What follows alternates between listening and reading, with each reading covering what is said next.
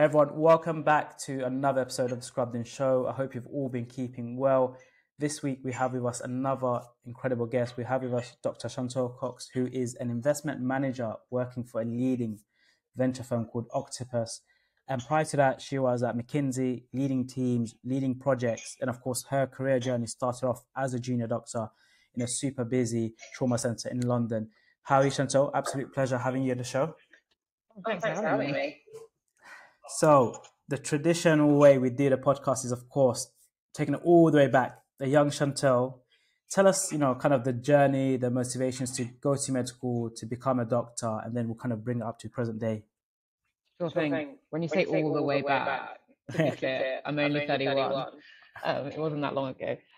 But I suppose it started when I was at school. So my family from Sierra Leone, and I guess one of the big things for second generation immigrant child, as I'm sure many of your listeners will be aware of, is like, how can you make sure that you're sort of financially secure, like picking roles and jobs and occupations that mean that I guess you won't struggle like your those who come before you have. And so I guess we kind of made a joint decision that medical school was quite a smart idea. To be honest, I've got a fairly similar story to like most medics, and they're like, I was fairly competent at school, liked science, liked people, the standard spiel that goes into personal statements for UCAS. And I guess I really liked the idea of doing something that was a real like seal of approval, but also with a seal of approval, but also still had that sort of scientific rigor. So that was really fun. So yeah, I did like chemistry, biology, maths, history at A level, and then went to Bristol University to study medicine back in 2010. Amazing. And walk us through your medical school experience. What things fit with your traits, with your personality, with your skills? What things did you think I felt a little bit boxed in there? Walk us through your medical school.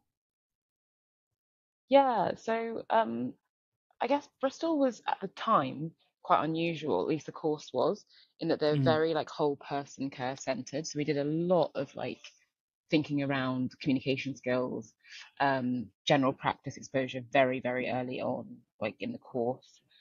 We did a lot of thinking about alternative medicine and I guess how thinking differently about what patients want, which I always found like really, really fascinating. I think the thing I struggled with, I guess, in the first couple of years was that you were limited to the classroom for a lot of it. And you spent like hours and hours and hours on end in like lecture theatres, which I loved in terms of learning, but it was kind of draining, like energy draining as a way of learning. And I think even in my second year, I was actually like not super happy, to be honest, at university. Like I wasn't sure it was right for me. I was struggling with like the fact that all we did was kind of like rote learn and then go into exam, rote learn, go into exam. And I got to the end of my second year and kind of felt like something wasn't quite clicking for me. And so I actually decided to intercalate at that point. So I intercalated in bioethics, and the course at Bristol was really great because it was sort of 60% ethics, but 40% medical law. So we spent a lot of our time in the law school as well, like really getting into the meaty, like very, very well known, but meaty medical case studies from like the past. And that was so interesting. And I suppose what was weird about that year was I did my least amount of time in the classroom. I think we had average 4 to 6 hours a week of in person, and so much of it was just thinking, testing ideas.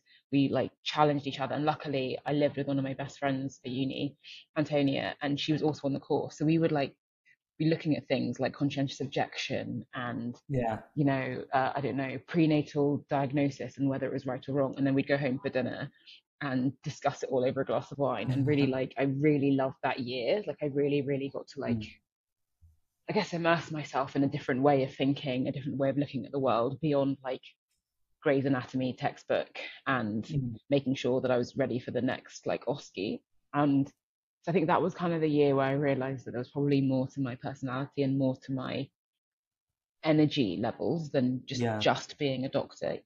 And at the end of that year, I decided to apply for some internships in journalism because I was blogging a bit and like loving thinking differently. So I ended up interning at a GP magazine called Pulse.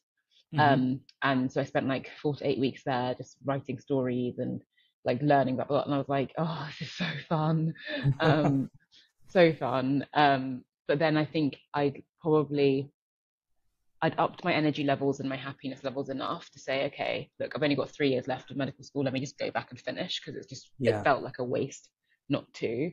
Um, I'm not saying that's right or wrong. I think a lot of that for me also came from a huge feeling of conscience and possibly guilt around, like, with a family who've given up stuff for me to do this course, but also like yeah. the reputation and the respect that comes with being a doctor in society. Like, what would this look like if I left? Like, I Mm. couldn't do that. So I very much went back and did much, much better in third, fourth, and fifth year of clinical medicine as a result of just knowing much more about who I was and what I Yeah. enjoyed and what gave me energy. So I actually have no regrets with how it planned out, but I definitely think if you're second year me, like, are you going to be a doctor? I would have said no. Like, absolutely, I can't. It doesn't seem fun. Like, Mm-mm. so that was an interesting journey, definitely. A lot of our listeners, right? Some of them are more junior and they're interested in exploring internships. The word internships is very alien still, and people wonder, all right, Mm, so I want to go and explore this passion of mine, or I want to learn this skill. We're all used to sort of doing an application to a university, to an educational institution, yeah, but it's an alien world when it comes to organizations and firms. Walk us through yeah, that process and how people can actually start to explore a different world. yeah. And I think you make a really good point about it being alien. I think it's particularly alien for medical students because you don't you enter this sort of very well trodden path that is Mm, designed for you not to stray off it, because you're effectively doing a course that is like taxpayer yeah. subsidized, right? Like, so I don't think they want you to be distracted. And I say they like Mm, it's some Voldemort style person, but you know what I mean, right? Um, and I think the way at least thought about internships or got exposed to them were having friends who weren't medics who had to do that. So when you got mm, to the end of first year of uni, you had all these friends who were like, oh, I'm applying to this bank, or I'm applying to this, I don't know, newspaper or whatever, because I need to get a job at the end of this course. Versus yeah. us, like as medics, who you're getting a job. It might be in the back, goodness knows where, the country, but you've got a job pretty much at the end of it. So we didn't think about that really. Mm, mm, Um, and I think the way I'd think about internships is like through two lenses. I think one is it's like thinking about what is it that I might want to do when I grow up, or at least for the next like couple of years, and like yeah. how can I go and test and learn and experience that. But I think for a lot of people, and this that we often don't talk about, it's like, what experiences can I do that will also give me some money, right? Like, Mm, not everyone can afford to go for a whole summer and not earn anything. Like, absolutely. some people have to help themselves get through university, right? And I think that's the bit that we often leave out of the internship conversation. The reason that a Mm, lot of the like most sexy and exciting internships go to the same types of people are because those people have money, like as in their parents are helping them either with somewhere free to stay over the summer, or they're getting some kind of pocket money. But if you don't have that, you have to be a mm, little bit more thoughtful about what an internship looks like for you, right? Because you actually yeah. need a bit of a return for the very what seems like trivial work you're doing. You still need to get paid. And I remember even when I went for that internship at the GP magazine, I remember asking them if they could pay me for it, and they said no. And I was like, okay, well, if I'm going to do this for free, like, I'm going to have to find a way to live in London, um, and because I can't afford to get the train in every day, because that'll cost me Yeah. loads of money. And I'm gonna have to find a way to like keep the whole thing cheap. And luckily, I had a friend whose mum lived in Southwest London and said I could sleep in a spare room for a month, Mm, and that was genuinely what I did in order to be able to pay for that.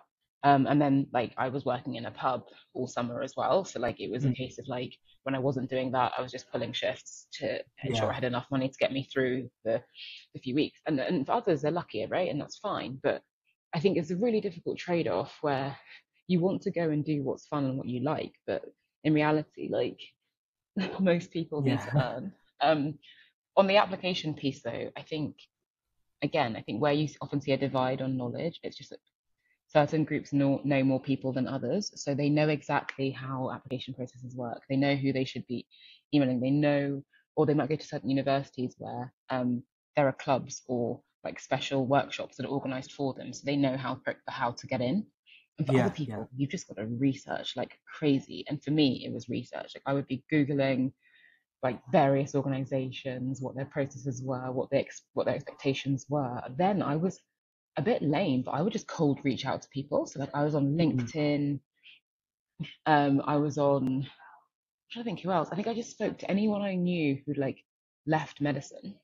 Yeah. And I'd be like, do you have 10 minutes for me? And in those 10 minutes, I had like a list of 10 questions. And I'd be like, how did you do it? What were you thinking? Like, would you be able to help me? Who are the three people you can introduce me to? Like, just anything I could. Because my mum, like, I grew up in a single parent household. My mum was a midwife. She didn't know anyone. Like, and not that's not a bad thing. Like, she just did Mm. not know anyone outside of the NHS who could help me. So I was like, I'm gonna have to help myself. Well, this is just never gonna happen. Yeah. And very quickly you build a network, you become a name that's known because you've spoken to literally everyone. And at the time, no one was leaving medicine really. So there was like there were like 15, 20 people who'd gone into like consulting or banking. So it was like Yeah. fairly easy to like hit all of them at some point in a year. And so yeah, like I think network's a really big thing, but a lot of people are scared to start building that because it feels very foreign. It feels very like you feel like you're being rude, cold calling people. It's Absolutely. a bit like a sales job where you get nothing back. Um, but it's so worth it in terms of how much you can learn from others. Yeah. And it's paid off for me at like every level of my career, to be honest. Mm. Have you got any tips for when you first cold message someone on LinkedIn? Because I think a lot of our guests have previously said, yeah, network, network, network. LinkedIn is absolutely awesome. So what the next stage would Yeah. be sending that message. Have you got tips on sending that first message? Yeah. I mean, I don't think I was necessarily good at it, but I can speak from the perspective of someone who receives them a ton of the time. I Mm. think one thing is to appreciate before you write that message that particularly when you're looking for certain profiles, and I can only really speak for like medics who've done something else or medics who've left. Yeah. I'm sure you guys know what this is like because of this podcast. But we receive hundreds of them, like hundreds. So there's nothing new about seeing someone say like, "Hey Chantal, I'm a third year medical student at insert university here. I'm thinking about leaving medicine before I've even qualified." It's often like, yeah, that's what I'm Mm. seeing. I'm like, you haven't qualified yet, so you're not, you're just thinking about other career opportunities. Like it's not particularly Mm. leaving medicine yet, right? But Yeah. um, what you've done looks great, and I'd love to speak to you about it. And I'm like, okay, that's probably not going to make me pick up the phone or book a Zoom link with you, right? Because that is a really vague conversation. I could have the same conversation like 100 times over. And to me, it sounds like you're in an exploratory phase in a world of Google and ChatGPT, right? So, like, I don't Mm. think that that's probably a good use of my and all your time. So, my response 9 times out of 10 is like, great to hear what you're thinking about. Like, do your research. And if you've got any specific questions, I'd be more than happy to like connect. So I think do your homework, like properly look at people's profiles, think about what Mm. makes you stand out, right? If it's specifically, hi, like I'm gonna make the name up. My name's Megan. I'm a medical student. Like I'm enjoying medicine right now, but I know there are lots of things I can do in my career. I'm actually looking at these three things: consulting, banking, and I don't know, big pharma. I've seen that Mm. you're a consultant and you're at McKinsey. I've looked at their processes and I'm still not sure about exactly what a consultant does. And I would love 10 minutes of your time to answer these questions. Guess what I'm going to do? One, I'm probably going to reply to your questions on by email because that probably makes it easy. And then I'm going to say, but if you have any other, like, I've got 15 minutes, 30 minutes more time for you because you've just been Yeah. a bit more thoughtful. Like, do the work for people. Don't make them do work for you. The minute they think it's a hard job, they just won't answer the phone. And that's not to say that people are lazy. It's just a lot of people, particularly now in post-COVID world, who are thinking about leaving, and we Mm. just can't speak to all of them, right? It's tough, and Absolutely. also it's not right for everyone to leave either. So it's also doing the bit of that work around like, why do you want to leave? Is it because you hate the NHS and you hate being a doctor, or is it because you love something, the idea of something else more? And they're two very different things. Yeah, no, absolutely. I have heard of other people as well who have entertained the idea of leaving and then sort of they've spoken to a consultant and thought, you know what, the grass isn't so green for me on that side. So they've decided to no. So yeah, there's people It's not. who the grass is greener and for some people it isn't greener. I agree with that. Yeah. So returning to the journey now, walk us through now graduating from medical school. Walk us through your first few years as a doctor, how you felt. Tell Yeah. us what it was like. Yeah, so I guess what happened? So graduated in July 2016, just come back from an amazing medical elective, went out to the Mm. Caribbean with some my girlfriends, and we worked across sort of A&E and primary care out there, and then went traveling Mm. for a bit in Central America. So came back feeling like really good, really vitamin D filled, kind of excited to finally earn some money after like 6 years of like, seriously like swatting up. Mm. Terrified. I remember being really scared about being an F1 on a ward with responsibility, and even like putting Mm. myself into one of those like free courses at Charing Cross, so it's like prep to be an F1 day. Yeah. I remember doing that because I was so nervous. And then yeah, so then I went to St George's in London for the academic foundation program and started off in plastic surgery, which was like a bit weird really in itself, right? Because plastics is something you don't do much of at medical school. Yeah. In reality, you're more of a like you're more shadowing, like in theatre, plus like, prepping patients, helping with consent, blah blah blah, checking a patient's post-op. And then it's a general surgical job. So it's, weekend and evening on calls with like Mm. various things going wrong and like, diabetic feet and etc. Like that was kind of the role. Um, I remember actually secretly quite enjoying the camaraderie that came with the surgical rotation. I think Mhm. that surgeons are really good at like feeling of like being in a club, and they really want you to like what they're doing because like they all like love surgery, and it's like you get that feeling. So that was really fun. I remember I remember going to see a patient, I think on my first weekend on call, who had some kind of pancreatitis, but he was going off. And it Mm. was me and one other F1 over the weekend. The med reg was just stuck in AMU, and this patient, I just couldn't work out what was wrong with him. He just looked sick. Like there was nothing I could do. Like you go through your classic A to E, like you're Mm. looking under the sheets, you're doing everything, you're like done your sepsis 6. And I was like, this patient's ill, like ill as hell. And I don't know if I'm supposed to like and then surgical reg is like call the med reg, right? You're just like that's all that ever happens.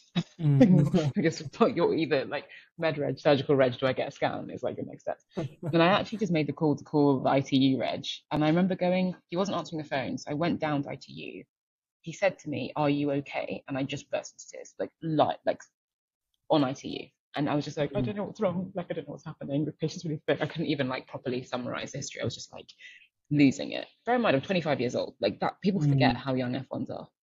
Yeah. And I was like, he's sick. And I just don't know. And MedReg isn't available. The surgical reg said to call the MedReg, and I don't know what even to scan because, like, blah, blah, blah. Like, I've done bloods, they're not back yet. Blah, blah. Like, it just, you know what it's like. And then the IT reg was like, look, I'm not busy. Let me come back with you. And he was so, I remember his face so well. And he came up to the surgical ward with me, took one look at the patient, and was like, I'm taking him. And I was just like, what? He was like, Chantal, you were absolutely right. Like, you did the right thing. You trusted your gut instinct. All you need to be able to do as an F1 is recognize a sick patient, and you got it in one. Like I can take one look at this guy and be like, he's heading one way, so like I'll take him, Mm. even if he's only in ITU for a night. Like you made the right call, and I've never been so relieved. But I also remember feeling like so alone, like so Mm. alone in that moment with my thoughts, even though there was another F1, and because hospitals are really busy places. You don't want to like alert all the other or stress all the other patients out. You also always want to feel really competent and look competent. But at the same time, word goes around very quickly if you're not a great F1. Do you know what I mean? So there Yeah. was like that whole feeling. And so there's so much pressure on you at that age. And it didn't feel like at the time I had many outlets for like sharing that pressure. I remember feeling that. It got easier though throughout F1 and F2. Like you just get used to seeing sick patients, rinse repeating, and it got particularly much easier after doing an A&E like block, right? Because Mm. at that point you're just so used to triaging patients, and like as they walk through the door of majors, you're like, this person's going home in about 10 minutes. Let's just do this, right? Yeah. But initially there's so much fear around getting things wrong, because when you make mistakes in medicine, like there's a life at the other side of it, right? It's very, very Mm. different to making mistakes in other jobs. So look, loved F1 and F2 in the end in terms of like feeling competent. Mm. And then just wasn't really sure what I wanted to do next. Like people start pressuring you from the end of F1, or like, what are you going to specialize in? Um, and I think I sort of thought I wanted to do sexual health, or at the time it was called community sexual and reproductive health, or GP. Did my GP placement and didn't love it after thinking I was a surefire GP. Mm. And then when I looked into training for sexual health, there were like 6 jobs ever, like in the last 6 years, and the next one was in Aberdeen, and I was like, I don't want to leave London. So that was pretty much it. I was like, well, that's the two roles I want to do, and I thought I wanted to do, and that's not the case. So then decided to take an F3 year, which my mum did not understand. She was like, what do you mean F3? I was like, I'm just going to locum for a year and like figure this out, because I don't know. Imagine my mum, we're on like F5. Things are not making sense. She's like, you're going to do a recording and a podcast. What are you, a YouTube or something? I was like, no, there's a vision. But yeah, I know that feeling. Like to this day, like we'll come back to it. I don't think my mum knows what I do. It's with a good heart, comes from a good place, but she only ever recognises the doctor bit, and that, I get it. But I think particularly when you're from certain groups, I don't want to bucket people. Like the way that a doctor is glorified in a family, like, is huge. And I think that it's something that often goes really undiscussed, is that for a lot of us, we carry the weight and the gravity of our ancestors with us when we make decisions.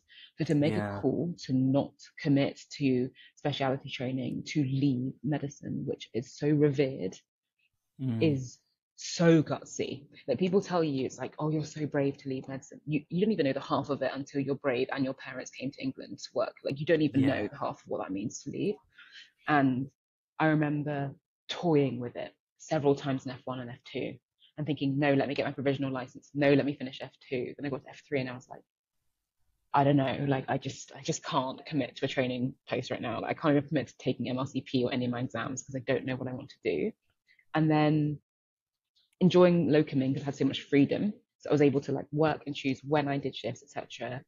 I was earning good money actually, and I felt able to travel when I wanted. I wasn't missing any friends' birthdays or babies being born. Like, I really loved the fact that I was a really present friend and family member and partner to my now husband. I felt like I was just around, and that was I felt like I got myself back.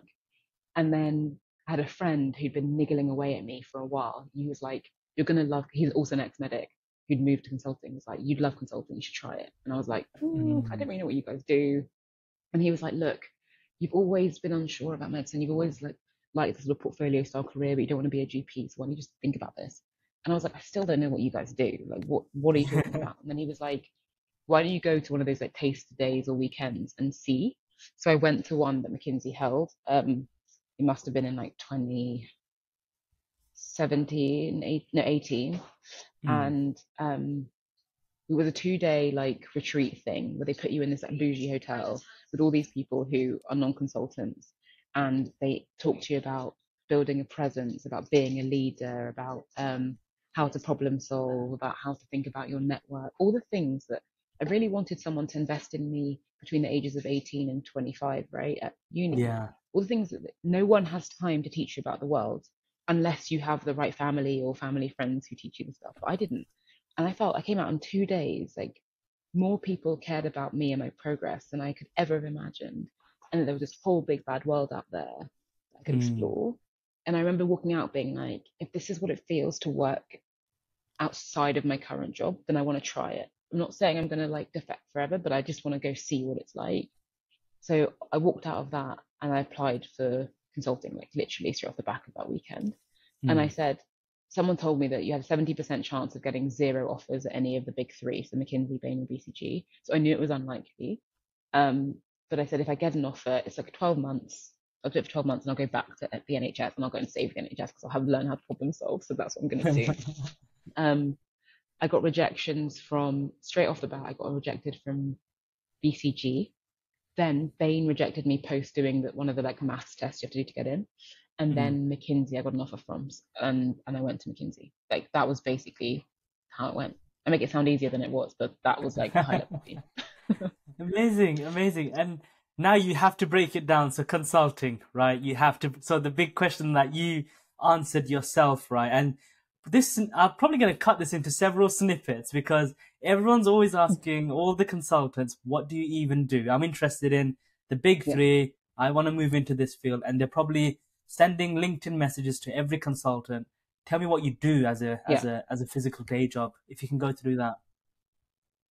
Fine. So at a high level, a consultant, and when I say consultant, specifically what I'm referring to here are like the big strategy consulting houses, like a McKinsey, Bain, BCG, big Yeah. three. If you're looking at the big four, you're talking about Deloitte, KPMG, EY, PwC. But at high level, you are helping organizations solve problems that they either, for some reason, are at a loss on how to solve, or they just need like your heavyweight because you've seen it across a ton of different organizations, help them think about how to solve, right? And the idea is you're doing that collaboratively with them. Historically, this has been like a consultant comes in, solves for you, leaves, and then or makes some recommendations, leaves, and then nothing happens.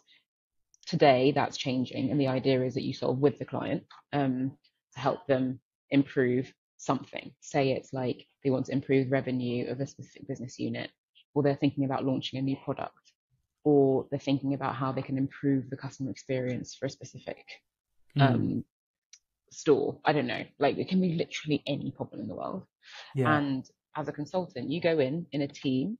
In my experience, of anywhere between 3 and like 10 consultants, all of varying levels with different experience, right? It might be that one of you's a data scientist or data engineer, so you're pulling much more in the data perspective. You could have someone like me who came in very much from a clinical background, but was operating much more as like a generalist consultant who's there from like high level analytical and conceptual problem solving perspective. And then it might be that you have someone who's much more like product or user experience focused. So you bring this wealth of experience to say, okay, you've given us 8 weeks to help solve a specific problem for you. And it's our full-time job to work that through. So at the very beginning of a consultancy or consulting career, you're doing a small portion of what is involved in that problem solving. So for example, you're the new consultant, you've just joined a strategy house, say McKinsey, and you're helping to create the Excel model that helps you figure out what happens if you, I don't know, launched a new store in Birmingham versus if you launched it in Newquay, or what happens if you spend more money on marketing and sales. Like, what's the like output that we project from you making certain business decisions?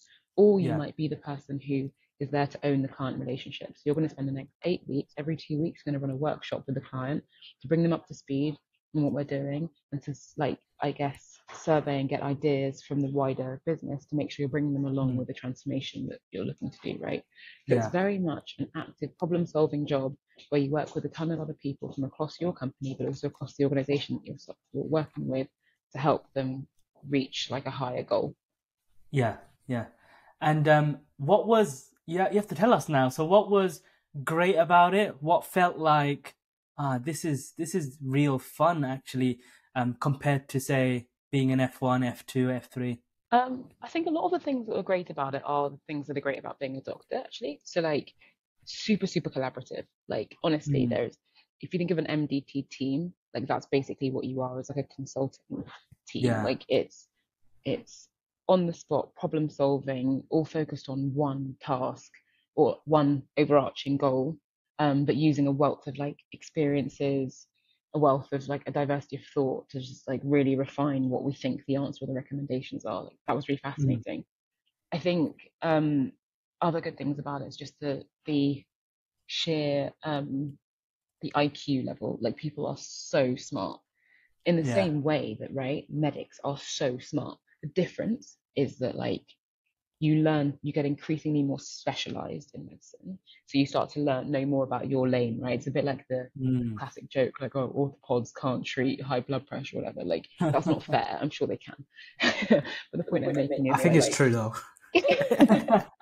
like you just learn to be like, to own your thing and know nothing about anything else. And then you just learn to refer, right?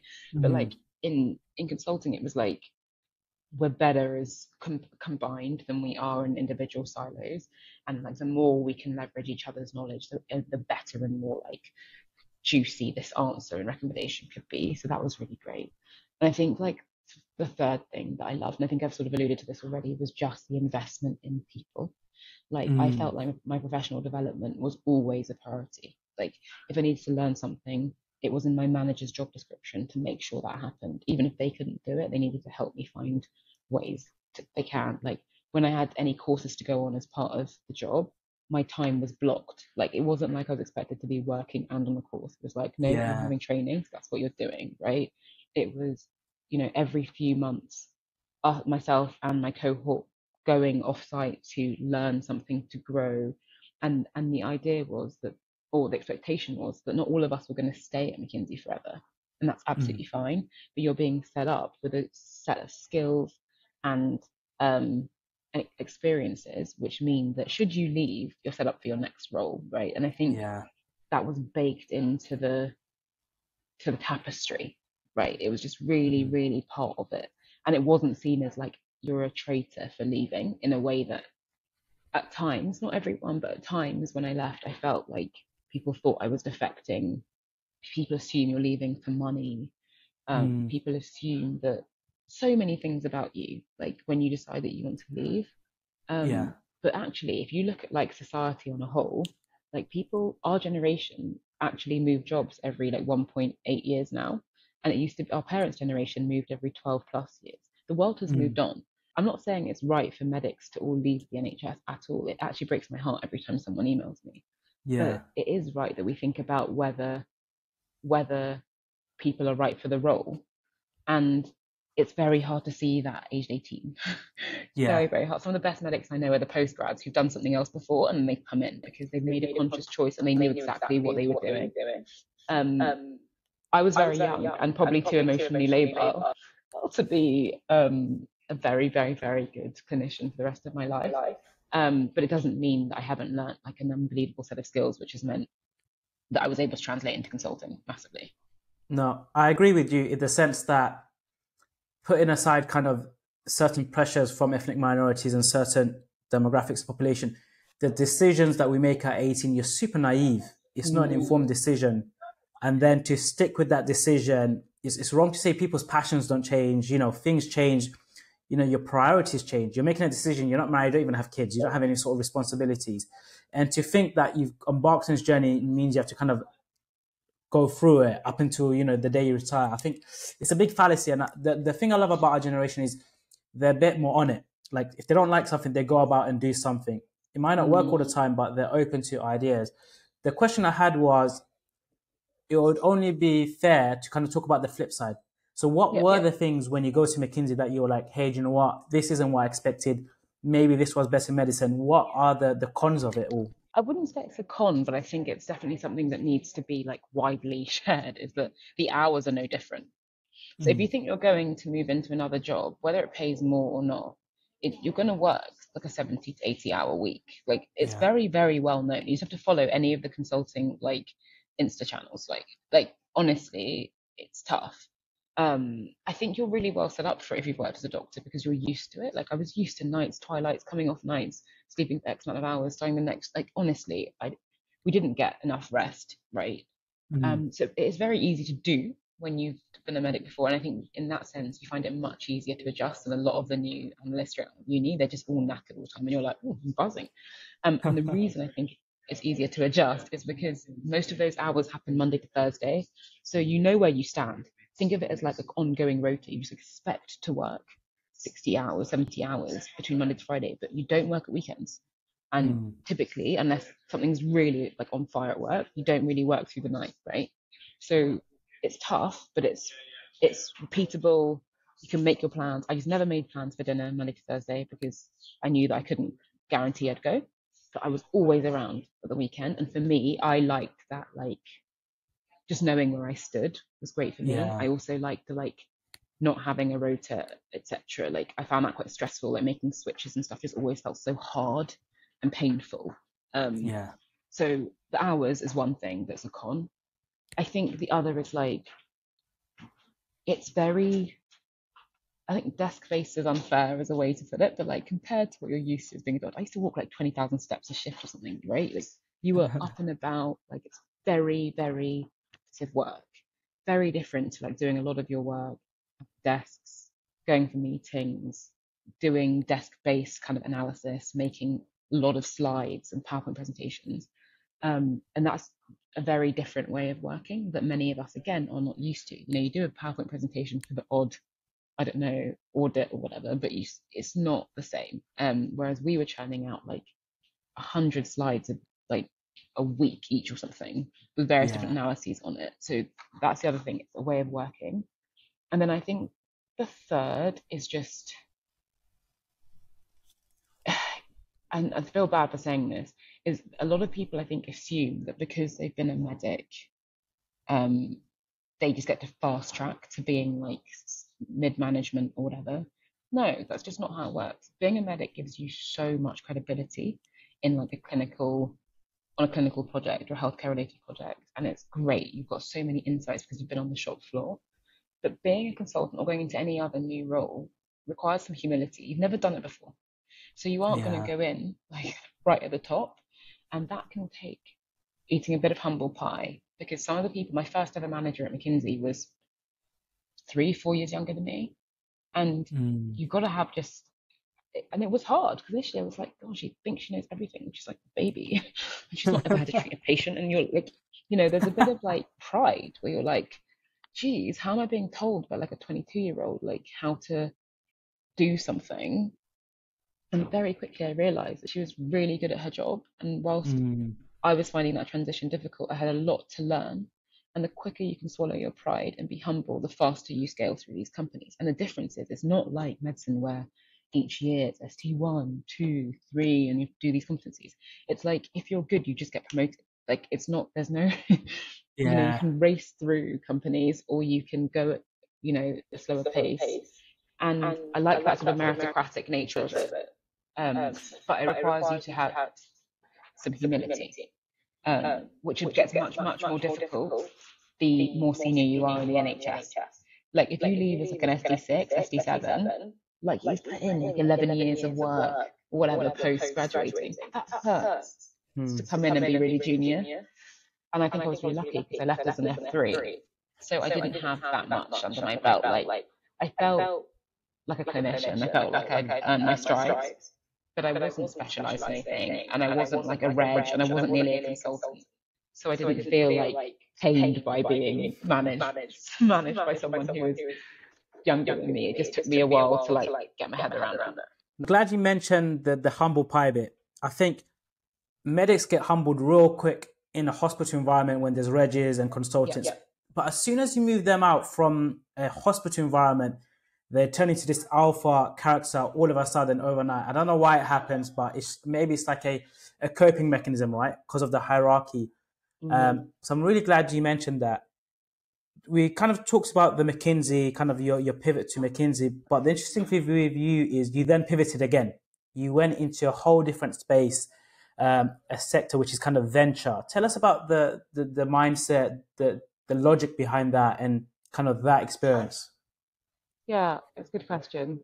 I think in whatever career you embark on, you always want to look at the people at the very top and ask yourself if that's what you want to be when you grow up. I think I did it with medicine. I looked at the consultants, and whilst I respected them greatly, I didn't want to be one. So that kind of solved for why I should pivot to something else. When I was at McKinsey, and as I got more senior, increasingly more senior, whilst I loved what I did, and I felt like I could get to the top there, I didn't necessarily want to. And particularly around 2020, tragic killing of George Floyd, COVID, like many people, I just did a lot of work on myself, and I was trying to work out what purpose meant to me, what kind of life I wanted to lead, what kind of partner I wanted to be, what kind of daughter I wanted to be, what kind of friend I wanted to be. And I was doing a lot of work for myself, and I was thinking, I feel like learning, I feel like I'm growing, but I don't know if I feel like I'm having the impact that I was like always thought that I could have. And that sounds a bit like hedonistic. I feel like trying to pretend that I'm like Oprah or someone. I don't mean that, but I think when you're fortunate to have been given an education, to have been given opportunities, to have done well, to have a voice, I think you should use that. And increasingly, I was seeing like a lot of younger Black females approaching me for advice and counsel and coaching. And I was like, gosh, like whatever I do here matters, right? Like I have to be bold, but also conscious of my choices because I'm role modeling without even trying to. And so for me, doing purposeful work really mattered. And I spent a long time, it must have been about a year, really figuring out what I could do if I decided to leave McKinsey. And effectively, in terms of aligning with my own purpose, I settled on either you want to be the entrepreneur, like you want to be the person who builds a solution that solves something that impacts millions of lives, or you want to be the money. And that sounds like a very crass way of saying it. I don't mean it in the way it comes out, but I think that effectively for the boldest, biggest companies to truly scale and have the impact they want to, they need capital. Yeah. And when I look at the people who raise capital, most of them don't look like me. When I look at the people who are raising capital for healthcare, most of them don't look like me. But when I look at the people who need healthcare, they do. There was a disconnect, right?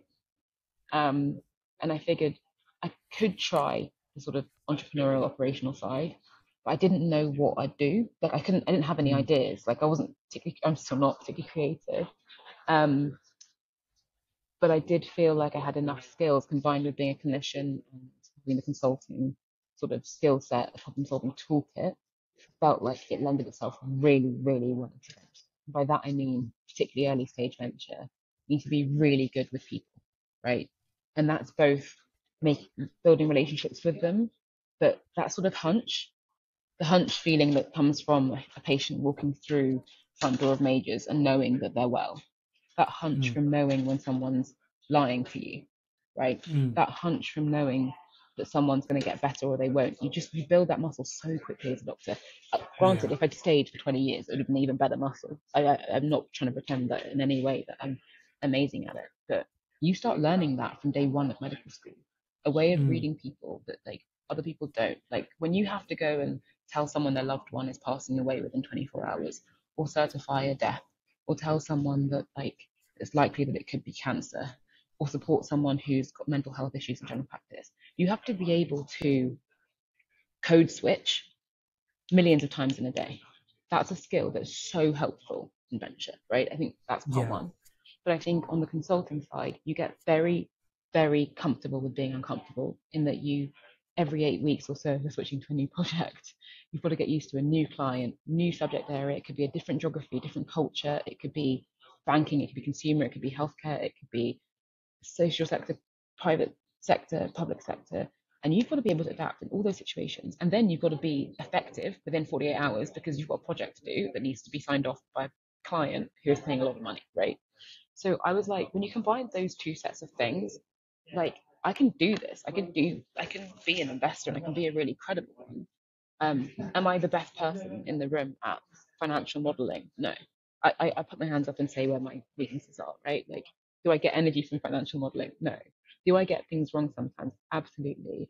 But do I have an opinion? Yes. Can I like analyze markets? Yes. Can I be thoughtful around forming an argument? Yes. Can I win deals? Yes. Because I'm human first, but I'm also like I'm, I back myself as a problem solver. Like I'll get into bed with someone and think about how they can think about something else. I love structure and solving. Um, so it seems like an unnatural pivot in many ways. Like how do you bring doctors to a venture capitalist? But like the skill sets do sort of flow into one another. But don't get me wrong, when I first started, being a doctor slash even McKinsey, I'd never even heard of VC. I'll be honest, never even heard of it. I've never met someone in that space before, so I'd never heard of it. Like, yeah, mad. It's actually mad the more I think about it. Tell us a bit more about kind of how you secured this role at Octopus. Octopus, everyone knows, whoever's building in the space, they're leading in kind of a few domains, but health tech particularly. Tell us a bit more about the role you do, how you secured that position, and what was it different that you needed to learn to do well in venture compared to kind of consulting? Because it is two different playing fields. Yeah. So I guess like at Octopus, our sort of strapline is that we're backing the people, ideas, and industries that change the world. And I really, really, really align with that mission. I think actually most clinicians would as well. I think that the job itself is really multifaceted. I think in the same day, you can be an investor, like a pure play investor who's like originating, like sourcing deals, forming hypotheses on them and then trying to like convince the rest of your team that you should invest. You can also be a recruiter because you're helping the portfolio companies like try and hire someone. You can also be I don't know, a podcast like participant or like a panelist on or somewhere. Like you're doing a lot of like personal brand and Octopus brand work. Um, and then you can also be like a very pivotal person within the team, whether that's being like a coach, a mentor, someone who's supporting on like an internal initiative. So you have to be able to sort of balance lots of things and juggle lots of balls at the same time. Um, what's super interesting though about venture, which again I think aligns very well with being sort of a clinician or a scientist by background, is that it's very thesis driven. So you almost want to form a hypothesis about the world and reasons why, like we're seeing X trend in this market, we're seeing tailwinds from COVID or ChatGPT, and we really think that there's like clear white space for someone to dominate X space, right? And then the question is, well, who? Who are the founders? Who's building in this space, and what are they building? What's different about it? Why this team? Why is this going to win? That's really exciting, right? But it is like work that requires an actual like using your brain. Like you really do have to think.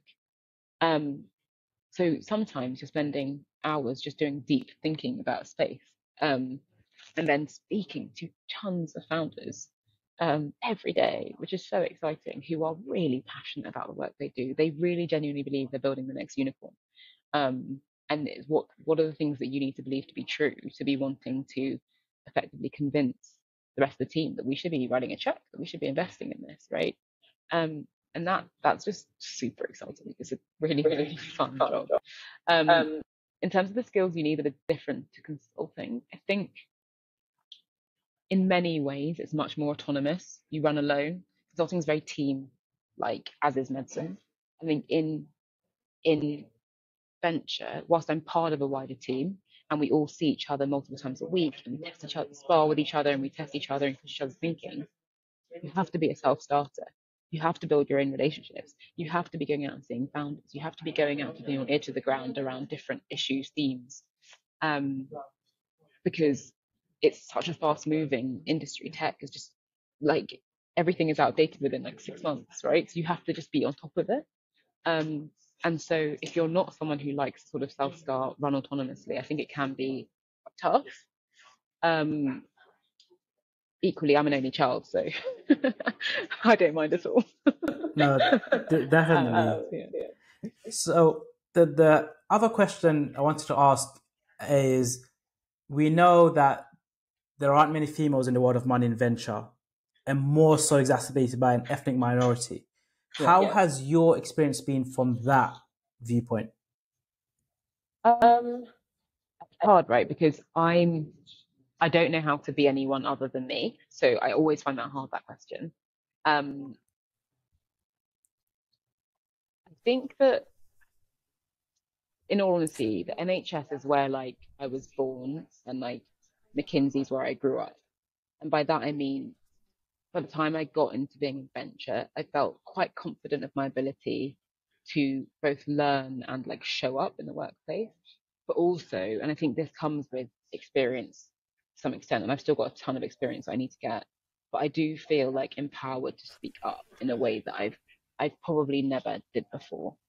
Um, and that confidence has meant that I'm very aware that I'm one of a handful of Black females in the investment space.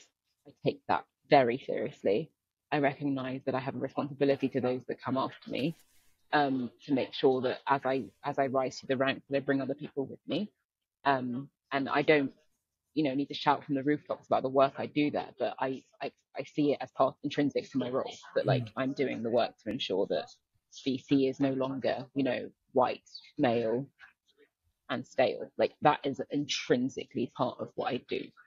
I think in reality, to do that, I need to be doing a good job first and foremost as an investor. I think I need to be eventually in a decision making role, which means being on an investment committee where you actually give sign off for the investments that we make.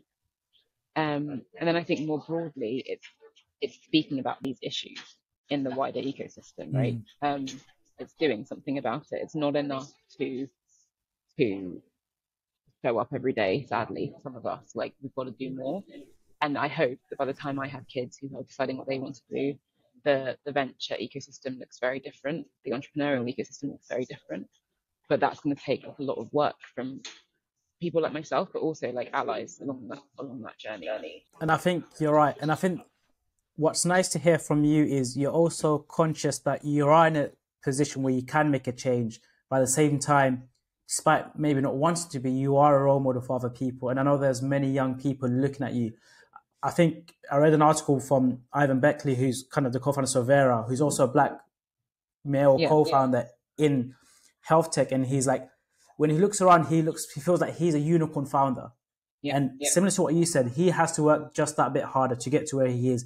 And the same for us. We never had the opportunities race, class, upbringing presents to itself to us. And I do think people like yourself can spot talent that maybe other traditional investors may not have been able to see previously. And that may lead to change. Yeah, and I guess I see that slightly differently in that, so two things. I completely agree with Ivan on the unicorn bit.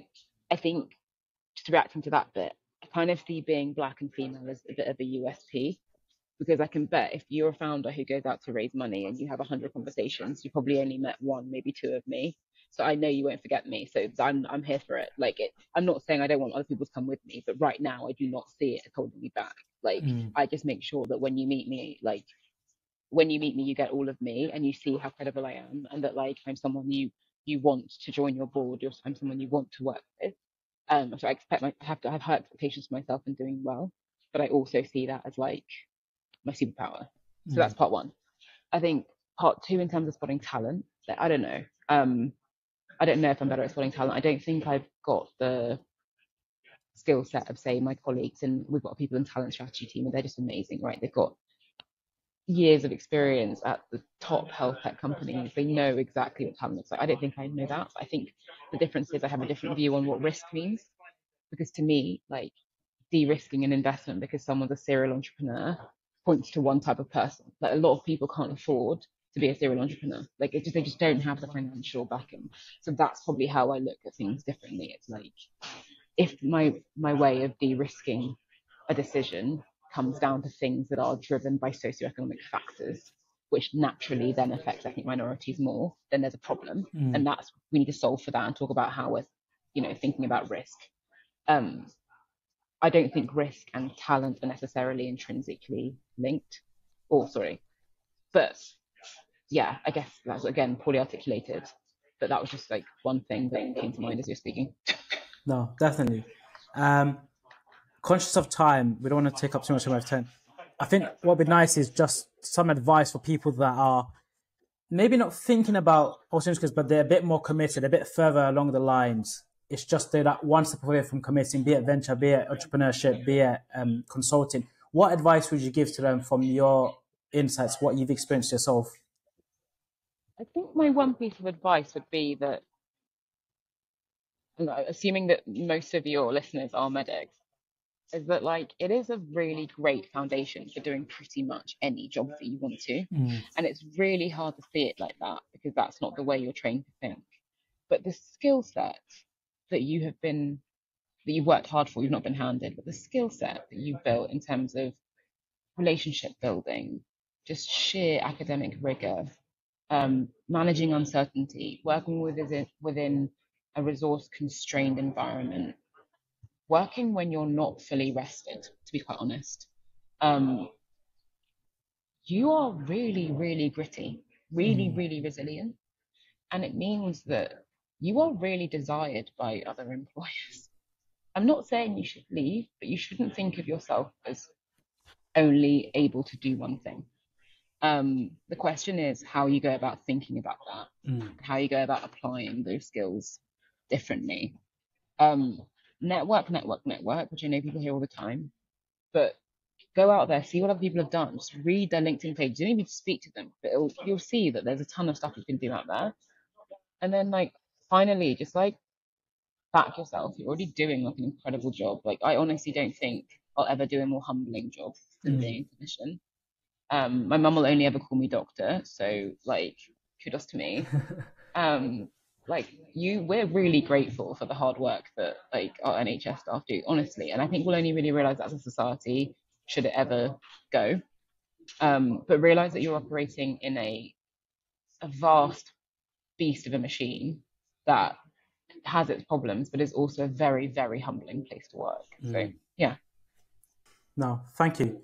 And I do agree with the grit and the hustle. And to be fair, we can see that in your own journey, kind of going through it. But no, thank you so much, Chantal, for taking the time out to speak to us. I think it was inspirational. And it's kind of nice to hear someone that's been there and done it, like the thought process. How does it actually work? What's the reality of it all? And I like the fact you didn't do it in a very polished way, as some people tend to do. You said it the raw, uncut way, which is what we love to hear. But no, a massive thank you, Chantal, for taking time out. And thank you to all our listeners.